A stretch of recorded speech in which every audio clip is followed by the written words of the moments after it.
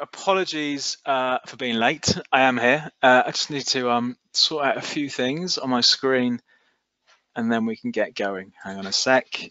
There might also be a slight drilling sound in the background. I hope that's not too distracting. So just bear with me.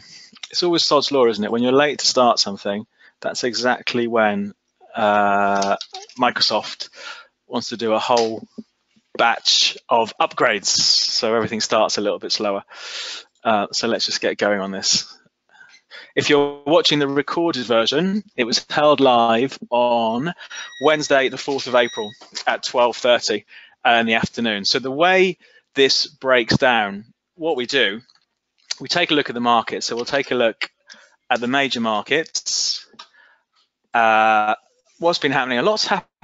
China has responded to this tariffs thing from the US that was happening, what, about 10 days ago, by imposing its own tariffs on more than 100 US products, I think involving major stuff like cars and soybeans. So we've seen a really big sell-off in US markets overnight. No, I'm not at the dentist. That's an actual drill in the background. So we've seen a big sell-off in US markets overnight. So we'll take a look at those because it's really interesting where we are, I think, for US markets at the moment, because we've come back near those old lows.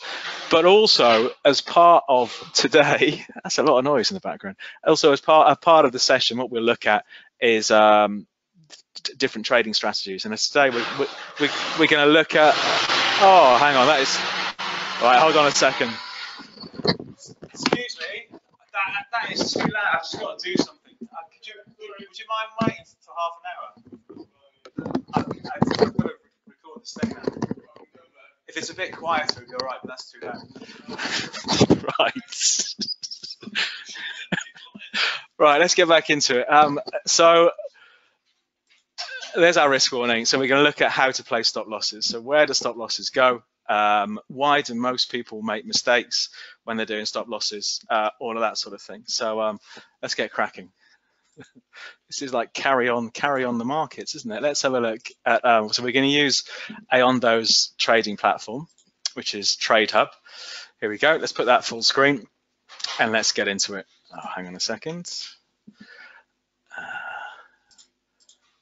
Right, let's open up a chart. I think let's start off by looking at US markets. So let's go with the S&P 500. Let's open that chart and have a look at this in a bit more detail. So we've seen, why does it always want to do this? It sometimes never wants to go full screen, does it? There we go. Okay, so let's just have a look at where we are. Okay, so this is the big picture view for the S&P 500. So the broader US stock market index. Of course, we'd had months and months of a relatively low volatility market. We've just seen the market grinding its way higher. Then we had a big explosion of volatility end of January. Markets fell off a cliff. And we came back down to here. We came back to 25, 28-ish, tested a couple of times over 3 days. And that was a sign that we were seeing the buyers come back in. And we saw a massive rally, a much bigger rally than I was expecting. Because I thought after this sell-off, so many people will be spooked that we'll just have chop in markets. And that is so far what we're having. But we're back down here again. So because of these trade tariffs overnight, there's all this news from China overnight. I'll just show you the size. That's the fall. So we were trading yesterday at the close about what, 26.15-ish, and it plunged as low as 25.60. That's a big move. That's probably a 400, 500 point down move as well. It's a 50-point move in the S&P. So it's really interesting now. This week, already this week on Friday, we got the payrolls. So we got non-farm payrolls coming out this Friday at 1:30. It's normally, it is the biggest announcement usually in any month. US unemployment numbers, so we're normally guaranteed some volatility, but because of this Chinese trade tariff news overnight, I think it's going to be a really interesting session because really if we are going to see some sort of recovery from markets, we need to see it now. And 2 days ago we saw it. We saw the S&P push down to there we go, to the lows of what? How low did it get? 25.50. Those previous lows were 25.30-ish. and we saw a bounce yesterday, but overnight, you know, we've given up that bounce. So really going into today, the big test is going to be, well, how does it perform down here? You know, do we see this level hold? So you could argue, looking at the charts, you could argue, right, the weakness overnight has just given us a second bite of the cherry in terms of buying for a recovery. But the big level is really 25.30. I think if we end up seeing 25.30 lost, you know, it could be a case of tin hats again. Look out below, you know, because we had this massive sell-off in Feb. People have been reassured by the fact markets bounce back. If we see it broken again, I think we could see, you know, similar levels of panic. So let's see what happens. But at the moment, for me, I'd be tempted to be a buyer down here, you know, with stops below. Let's just put an RSI on. Hold on a sec. Let's make this a 10-day RSI. Oh, 10-day RSI. Oh, let's do that again. So, and let's see, because I guess we would have a little bit of divergence on this now. Let's have a look. 10 days. So I like a 10-day RSI because it's 2 weeks. No, yeah, it's 2 weeks, 2 trading weeks. Actually, not quite yet. Oh, actually, no, we have. The market's hit a low here, pushed to a low on Monday, and the RSI was making a higher low. Okay, so that's divergence. That's normally a suggestion. Like back here, where the market hits a low and pushes lower still, it's normally a suggestion that maybe the weakness has been overdone. Okay, so that's the test now. I think we're in for a really interesting session this afternoon. And to sort of get ahead of myself a bit, when talking about stop losses, I think most people, it's maybe a bit of a generalization, but I think most people in the beginning anyway place stop losses in the wrong place. You know, they'll trade, let's say the Dow, they'll trade the Dow, they'll buy the Dow, and they'll do £2 a point. They only want to lose 100 quid, so they'll put a stop loss 50 points away. 50 it's completely meaningless. You know, the Dow doesn't care and doesn't know you only want to lose 100 quid. You know, 50 points is nothing, particularly at the moment, given the volatility. So I think we have to think about, and we'll look at this in a bit more detail in a sec, you know, where do stop losses go? And the obvious place now on the S&P, if we're trading the S&P, is stop losses the other side of those lows. So 25.30. You know, that is the big level on the S&P. So let's see what happens. A more aggressive stop. Let's flip this over so we can see the week so far. Let's make it a 30-minute chart maybe. Here we go. More aggressive stop for me. If you really wanted to buy now, if you thought, well, actually, this overnight weakness is overdone. If you think, I mean, it sounds like a big deal to me, these Chinese tariffs, but let's say we took the view, the overnight weakness is overdone. More aggressive stop is a stop below Monday's low. So Monday's low is 25.50-ish. So we could be a buyer now, where is it now? 25.76 with a stop loss maybe at 25.45. So we've got 30 big points of risk on the S&P. But potentially, if we claw our way back, we've got what, 90 points upside. So that is a 3-to-1 trade down here. So I think it's really interesting what this afternoon session is going to look like. Okay, so for me, we'll look at this for all the markets we look at today. When it comes to placing stop losses, what you want to do is place them past obvious big levels. Yeah, so if we're looking on the dailies, that's the obvious big level, the lows from Feb. If we're looking a bit more shorter term, or a lot more shorter term, the obvious big level for the S&P is the low for this week. And I do think too many people have a finger in the air attitude to placing stop losses and get frustrated when they get stopped out and they think, oh, the evil market or the broker is stopping them out. And it's not. It's just because they're placing stop losses in the noise. Let's say you bought the S&P yesterday, 4 o'clock yesterday, here at 2,600, and you thought, I'm going to place a stop at 25.90 because I only want to risk losing 10 points. It's completely irrelevant. That is an irrelevant level. You know, if you were buying here, the obvious place to have stop loss for me would be the low of the day so far. You know, that would be the closest below that level there, and it wouldn't have been touched. So think about the big levels. So I think it's really interesting going into this afternoon. Is this an overreaction to the trade tariffs? If you thought it was, there's an obvious trade, which is a buyer with stop losses either under that low, or the more aggressive is a stop loss under the overnight low. But I think we're in for an interesting open when the markets start trading today. Let's take a quick look at the Dow, just see how that's reacted. So similar sort of pattern, obviously, for the Dow. It's a not as broad a stock market index as the S&P.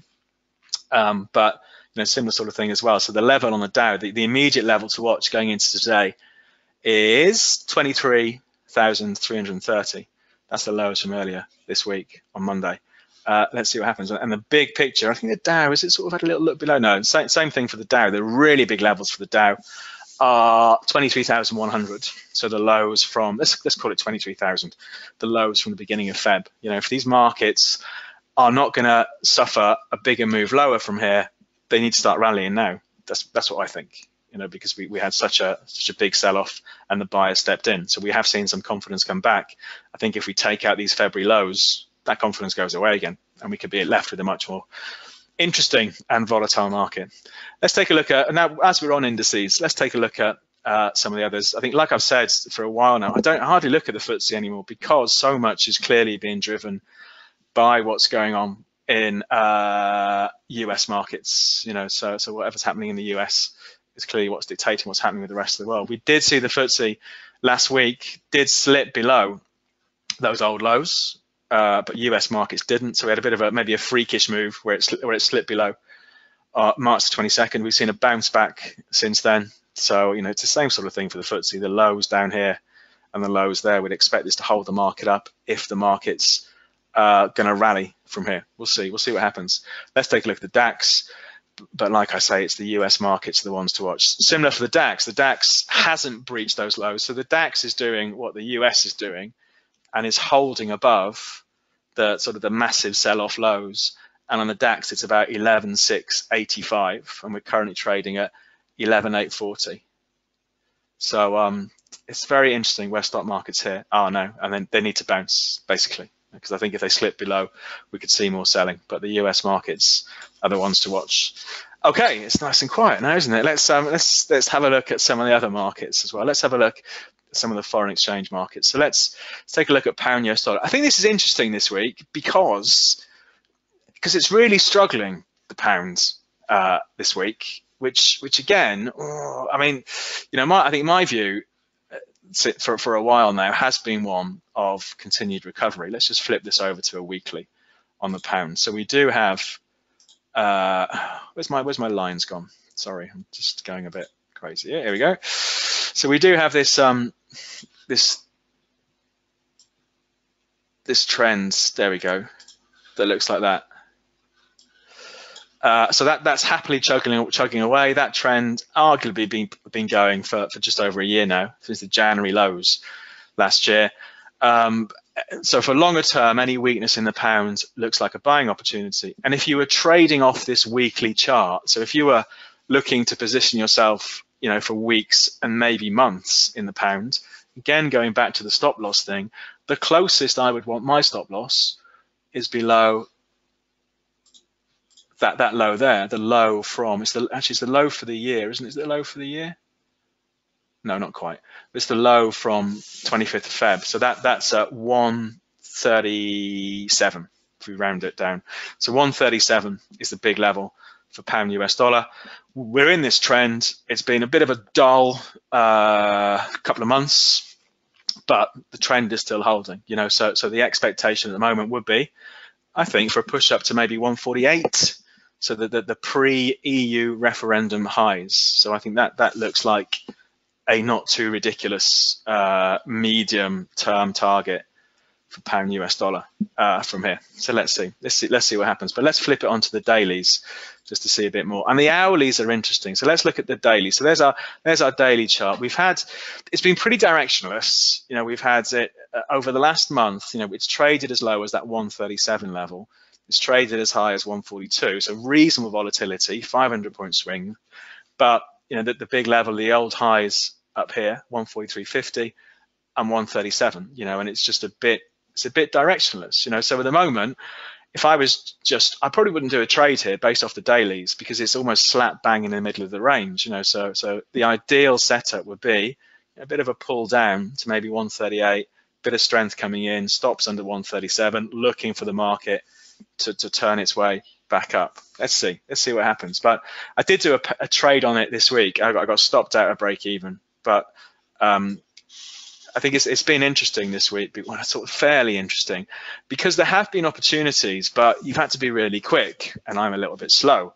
You know, we had the market March the 29th traded as low as 140.10, rallied up to here, 140.80, then came back yesterday. Was that the trade I did? Yeah, it probably was. No, day before yesterday, came back to 140.26. So came within what 20 points or so of the previous day's low. So again, if you're short-term trading it and looking for stops, you know, the obvious place to put stops on a really short-term trade, let's just zoom in, is underneath the previous day's low. If you're a buyer, you know, because by definition that's where it stopped going down yesterday and turned around. We're assuming a similar thing's going to happen. So I ended up buying it at 140.35, I think, on the way back up. And the market ran up a bit to 140.80. I moved my stop to 140.35 and was looking to trail it up, but the market fell off, got stopped out. But again, there's another opportunity again yesterday. You know, we can see how this 140 level in the very short term is holding it up. It did push higher yesterday. So it is, this week, it is almost trying to start a trend. We do have higher highs, not quite higher lows, but going into even the early hours of this morning, it's made a higher high. So it is trying to push higher. It just getting knocked back. So there's arguably a trade here. You know, so arguably the trade here, we're a buyer at 140.37, where it's trading now, with a stop loss. The closest I would want my stop loss is under the low for the week, which is only 140.10. So that's only 27 points away from where we're currently trading. So let's say we go 139.90 on a stop. So down here. So if it breaks, we'll be out of it. But it does look a bit weak, doesn't it? It just can't seem to hang on to this momentum. Okay, so I think that's interesting. 140 is the level to watch, pound US dollar. If that breaks, then maybe we're back here. We're looking at 139.80. And if that goes, maybe we're looking at a pullback into the mid-March range at 139-ish. So I think it's really interesting to watch this 140 level, pound US dollar at the moment. And so maybe we'll have a quiet couple of days because we got the payrolls coming out on Friday. So maybe it'll be a little bit quiet, but let's see what happens. But 140 is the big level to watch. I'd have to say, looking at the chart in isolation, it does look like its correction's over. You know, so I still would be expecting a squeeze higher, but I'd be bailing out if 140 broke. So that's pound US dollar. But the big picture is still very much the same. It's still very much okay. The trend for the last year is up. That hasn't changed, you know, even though it's been a bit of a dull couple of months. Euro dollar is a bit the same, I think, where if you look at it, it's just consolidating, you know, since the beginning of Feb now. But again, the trend for euro US dollar is still just about up, I think, from last year. Yeah, there we go. It's right on the trend line. So that's our euro dollar trend, sitting right on the trend line now. So again, if you were looking to buy into that bigger trend over the last 12 months, you'd be a buy now. Assuming it closes positive today, you'd be a buyer now, and the logical place to have our stop loss is below that low from March, 1st of March, 121.50. So that's the logical place to keep an eye on. I think it's looking at this as a charting purist, then I would say the market's going to go up from here. Euro dollar is going to go up from here. The only thing, and someone's just fired the question in about a stronger dollar, the only thing that makes me a little bit maybe cagey is the fact that coming into this year, everyone, well, not everyone, but lots of people were still really negative on the US dollar. So when everyone is negative on the US dollar, or when everyone thinks that a market is pretty guaranteed to move one way, that's exactly the time it will move the other way.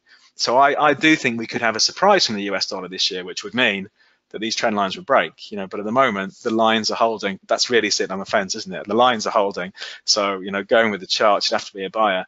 But I think if we do see on the euro 121.50 lost, it could be the start of a much bigger euro sell-off and of course much more US dollar strength. So I think it's an interesting couple of months, even though the last couple of months has been pretty dead.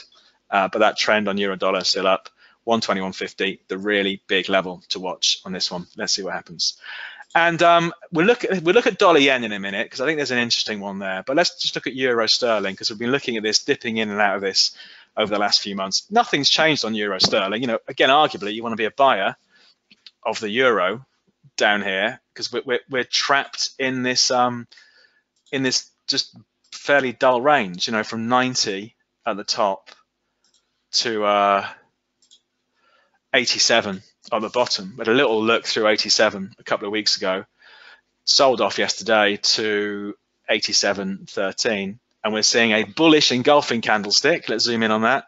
So assuming it closes here today, 87.50-ish, that's a bullish engulfing where we've engulfed the previous day's candle. So again, that would suggest that bang, that the market should rally from here. So that, you know, it's arguably a buy down here, euro sterling, with the stop loss underneath that low, which is 86.67. So arguably, you know, it's time to rotate its way back up to the 89.50s and then see what happens up there. But I think it's interesting. Now, dollar yen, to finish off on our currencies, let's have a look at dollar yen, because I think I've talked in the past about false breakouts. And I do quite like false breakouts because there's a level like that 120, 150 level on euro dollar, those lows. It's a level that everyone's watching. So everyone knows what the level is. Everyone knows what the lows are.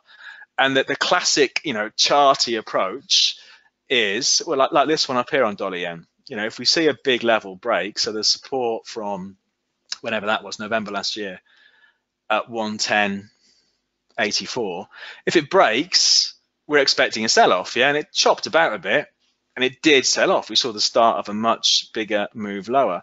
But what I think is interesting in dollar yen at the moment, so again, I think maybe the contrarian trade here, and again, it would favor the US dollar, you know, sort of these old lows down here where it's still weak, don't get me wrong, but sort of 105.54, and then we had that broke, had a little look below, and then it bounced back.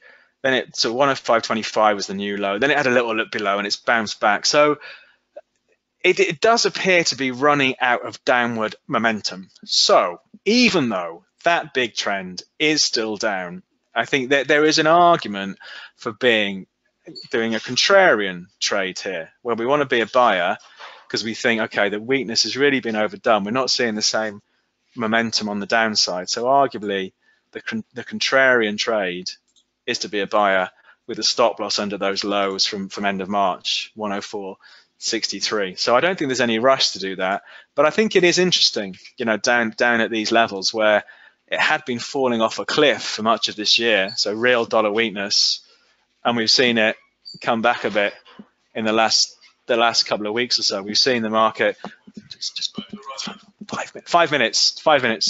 We've seen the market not really follow through. So I think dollar yen's interesting. You know, dollar yen is an interesting one. Do these levels hold? Do we see the start of a recovery? So I think that's maybe the contrarian trade here.